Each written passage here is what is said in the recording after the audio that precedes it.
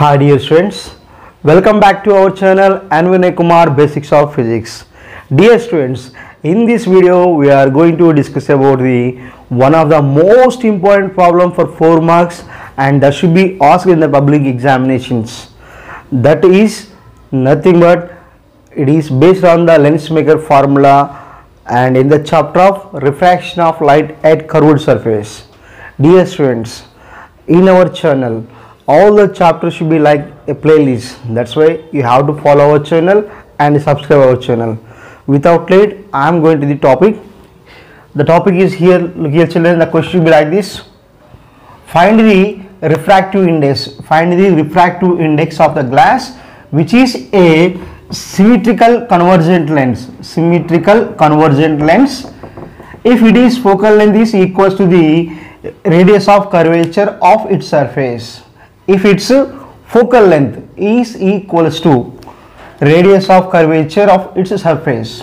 So what you was giving clue? Focal length is equals to radius of curvature. Clear? That is the problem, children. See once again. Find the refractive index of the glass, which is a symmetrical convergent lens if its focal length is equals to the radius of curvature of its surface.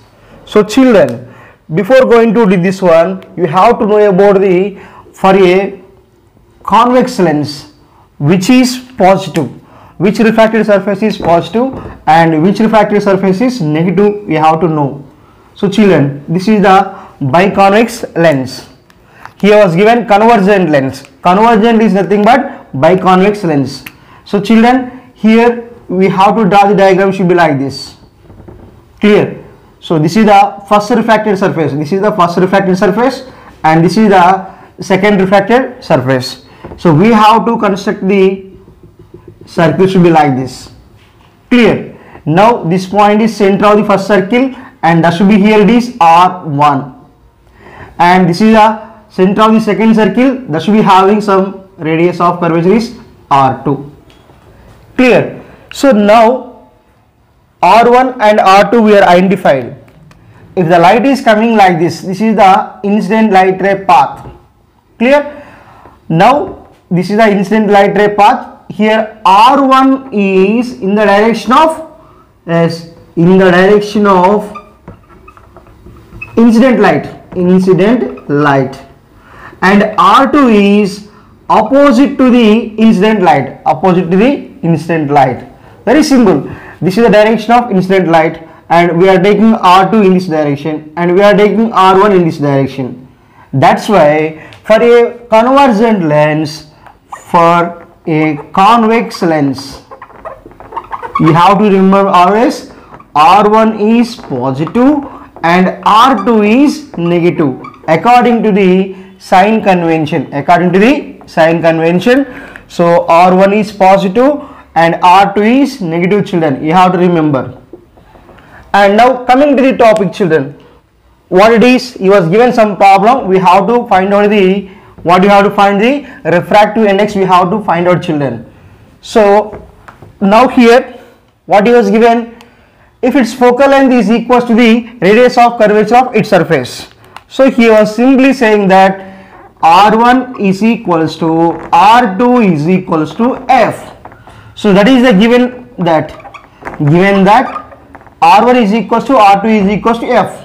R1 is equals to R2 is equals to F, because here if its focal length is equals to radius of curvature of its surface, that's why here focal length and radii both are equal. So now we can go for as lens maker formula. According to the lens maker formula, what you are right? 1 by F is equals to n minus 1 into 1 by R1 minus 1 by R2. So this is the formula we are going to use. And children, what you have to find? We have to find out the refractive index. N value we have to find out. So that's why here simply now we have to substitute all the values here. 1 by F is equals to n minus 1 into what is given, R1 is positive and that should be equals to nothing but here F. So 1 by F, R1 is equals to F and R2 is also F. That's why here minus of again what you write, 1 by, this is minus f. Why? Because R2 is negative, therefore R2 is equals to minus f. So then what you get, 1 by f is equals to n minus 1 into 1 by f plus 1 by f. That implies what you get, children, here, 1 by f is equals to n minus 1 into 1 plus 1, 2 by f, 2 by f. Clear, children? Here f cancel, then what you get, n minus 1 into 2, if it is being decided, 1 by 2 is equals to n minus 1.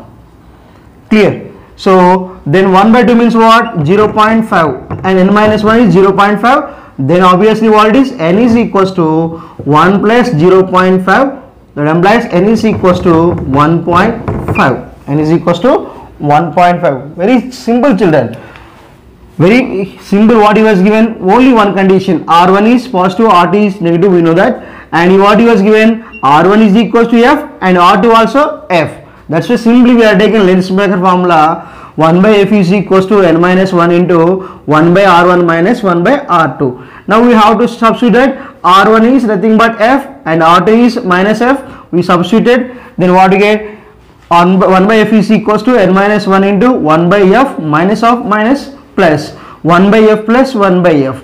So here what we get, simply here 1 by f plus 1 by f means what, 2 by f. That's why here 1 by f is equals to n minus 1 into 2 by f, f cancel, then what you get, 1 by 2 is equals to n minus 1. 1 by 2 means what, 0.5. 0.5 is equals to n minus 1. We are bringing 1 to this side, what you get, n is equals to 1 plus 0.5, n is equals to 1.5. So therefore what is the value of refractive index, children? That is what, 1.5 according to this problem.